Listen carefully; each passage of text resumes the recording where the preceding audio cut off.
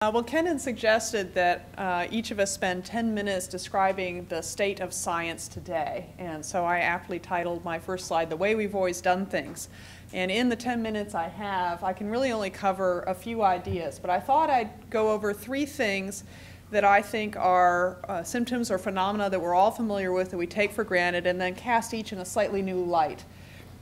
So we'll start with this policy discussion that's been going on for at least 20 years about whether there are more jobs than graduates or more graduates than jobs. And if you've worked in the policy community, you will have seen this over and over again analyzed 10 different ways. And if Lindsay Lowell's here, he'll give the latest spin on that argument.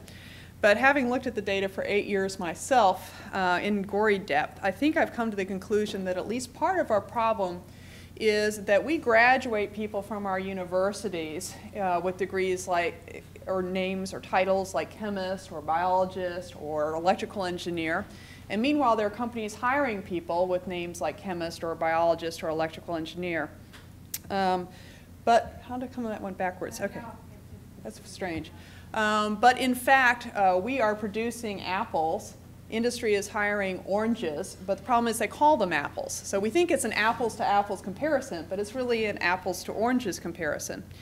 And in order to illustrate this point, I'm going to take a field that's slightly off center from science and engineering because it's a briefer example, an easier one to grasp. But after I get off the podium, we can discuss some of the other fields. But this field is called Computational Finance, also known as quantitative finance or financial engineering. It is the discipline of using numerical methods and applying them to financial instruments so you can predict things that financial instruments will do. It is a very suddenly popular field among universities. There are now over 100 programs in which you can get your degree in computational finance or financial engineering. The starting salaries are very impressive, as you'll see. And so this is an area where universities have rushed to meet the market. However, I collected these data on the right from 5 of the top 10 universities as ranked in this field in terms of the current ability of their graduates to get jobs. And the unemployment rate of their graduates is currently hovering around 11.5%. It's interesting because the current unemployment rate over the past year averaged, and doesn't vary very much over the last year, for a college graduate, vanilla degree, is about 5%. So here we are with a field that's supposedly very hot. We're producing lots of graduates in it, and still their chances of being unemployed are twice that of the average college-educated public. So you would say that, well, maybe this is a field where there are graduates in excess of jobs. But meanwhile, if you go to look at the job advertisements, what you see are indications that employers are desperate for these graduates. Okay? So I went to quantjobs.com and these jobs have been posted for at least a couple of weeks now. So we see from the first listing that they're looking for a PhD from a well-regarded university, we don't really care which one, in some field: physics, computer science, machine learning, signal processing, computer vision, statistics, economics, operations research, just anything. Just know how to work with numbers. Just be able to understand a formula. Okay? Second advertisement: any quantitative scientific subject. PhD, nice, top-tier university, no real specification. Bottom one: to qualify for this position, you will have, hey, not even a PhD, we'll take a bachelor's, we'll take a master's. From some field, computer science is a good start, from a red brick university with some sort of not embarrassing GPA. And these positions all start with salaries of at least $150,000 and typically $250,000 for junior people. Okay, so this, I mean, I hear screams from employers saying they're desperate to find someone. I mean, otherwise, why would they offer these salaries and be so broad in their net for the search? They're desperate for someone, but meanwhile, these people being graduated with these degrees obviously are not satisfying that need. Why not? Well, I happen to know a vice president at Bank of America, so I gave him a call and said, what is going on here? Because the same guy had called me 2 years earlier and said, hey, you're working on immigration issues. Have we got a problem? We have advanced mathematicians. We can't get in from Russia. So I called him and said, what is going on with this field? And he said, well, look, you know, don't say you got it from me. And in fact, the lawyers at Bank of America won't let me quote him by individual name. But what is happening is that the universities teach a specific formula that has been applied in this field. It's a very famous formula. And they teach how to apply it to a number of different situations. So you become an expert in applying this particular formula. But what they don't teach is they don't teach how to arrive at a completely new formula to describe a new financial instrument. So the ability to actually create a formula that hasn't already been created does not exist in these graduates, and that's what the banks need them to do. If they have some interesting new financial instrument they're thinking of deploying, they need to understand how it's going to behave, what the market's likely to be, and that kind of modeling requires very deep understanding of a number of numerical methods and the ability to combine and create them to come up with a model. That model creation ability does not exist among any of the graduates. So because I couldn't quote my friend, I did find someone online who said pretty much the same thing. So here's a guy who's made his living off of consulting for very top financial firms. And he says it's been very fashionable for universities to offer master's degree programs in this field, which basically means solving this equation in any one of a number of applications.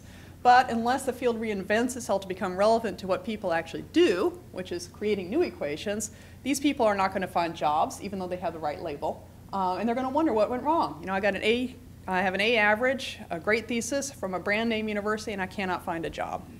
And to some extent, for better or for worse, actually that's what's happening in some of our fields. The problem is that the dialogue between industry and university is sufficiently vague that nobody can seem to address the problem. Industry will say things like, we need T-shaped people. We need people with 21st century skills. And the university is like, well, should we sign them up for more English classes? You know, how should we adjust our graduation requirements? It's a dialogue about skills on the industry side, knowledge on the university side, and the two are not necessarily matched. So that's an issue I think that we're struggling with that we haven't really well defined. A second issue that you see commonly in the science policy literature is the dearth of minority scientists and engineers. This is one that many of us have worked on ad nauseum for, I don't know, at least the past 20 years. And in fact, we have made almost zilcho progress. This is the combined black and Hispanic percentage of our STEM graduate or undergraduate departments, or those graduating with BS degrees. About 10 years ago, it was around 10%. Now it's about 13%. So we've budged the dial only slightly. And I would submit to you that most of that increase has been due to an underlying shift in the demographics of the US population, not really any intrinsic gains on the behalf of departmental strategies for attracting more minority students. But what I find really interesting is that there is a model out there that works extremely well for capturing minority students, and that is the NCAA football model. Now, you might think that, well, I mean, this is different, right, somehow? But actually, we're both drawing from the same population. We're both drawing from the high schools, public high schools across the country, okay? So it's not like our strategy is thinking, okay, if we could only educate those high school teachers better, you know, if they all had bachelor's degrees in science, that would make an improvement. If we only had more outreach to these students, you know, more summer science camps, more you know, invited, exciting lecturer, that would somehow inspire more minority students to come to us. If we only made our curriculum more relevant, you know, we only had national standards. So we think of all these ways to sort of change these high schools to get out more minorities into science. These guys aren't changing high schools at all. They're not worried about, you know, the training of the coaches on any sort of grand scale. But what they do that we don't do is they go out and recruit. They send people into high schools and ask the coaches, who are your best players? And they observe those players. They invite those players to a summer camp where they've already lined up recruiters from colleges to go talk to those players, okay? It is a person pull in. Their outreach efforts are all people in, people in. Go out and find the talent, grab that talent, pull it in, pull it in. Ours is a content out approach. Let's put more science out there, more science out there, more science out there, and then wait to see if they come to us.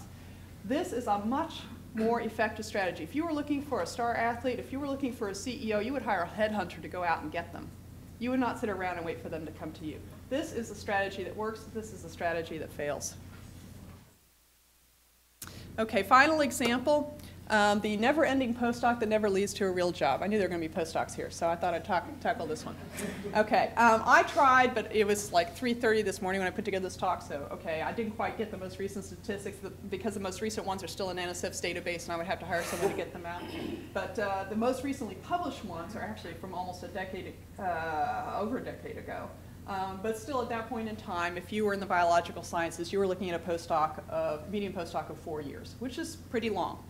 And there are at least a couple of reasons for that. One has to do with immigration and the fact that a postdoc is a holding position for a lot of people looking for green cards, and so you kind of stay there until you can finally get a permanent job.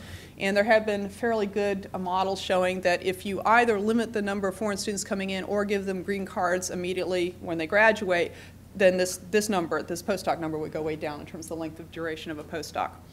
But there's another contributor, even for those of us who are born and raised in the US, and that is that NIH sees itself as, I'm talking here about the postdocs in biological sciences, which are much longer than the physical sciences. NIH sees itself as a trainer for future industry jobs. So we're going to train people up until they can go off and get real jobs, and we'll train them better. In fact, most of their discussions about why we have terminal postdocs is, well, these people aren't really trained well for industry, so we'll change the training somehow. But the fact of the matter is that NIH is the guerrilla employer in this space.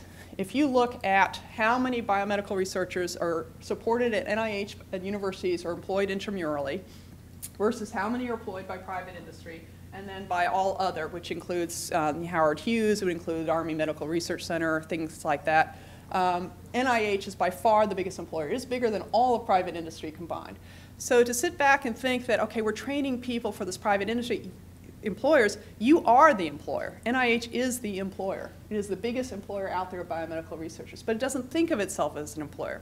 If it thought of itself as an employer, they would be thinking about things like career ladders, benefits, you know, how does an employer, you know, daycare? I mean, there's just like tons of things that employers do that an educator doesn't, okay? Because an education system is a temporary holding system, and an employment is sort of a permanent lifetime career system. And so there are many ways that you would actually restructure the way grants are supposed to be submitted and the way people are funded on grants, the way that you would structure different positions in labs if you thought of NIH as an employer rather than as a facilitator of future education. And I don't think NIH really knows this about itself, to be honest. The interesting thing is in the physical sciences, this is very much flipped. So NSF provides some fellowships, but the industry piece is huge, huge, huge compared to that, okay? And the reason for that is that the defense money, the Defense Department supplies tons of money to industry. You have your Martin Marietas, you have your Boeings, and those industries are the ones that then hire people. So the government money is actually hiring people, but it goes through private industry. Very different model. Okay, that's it for me.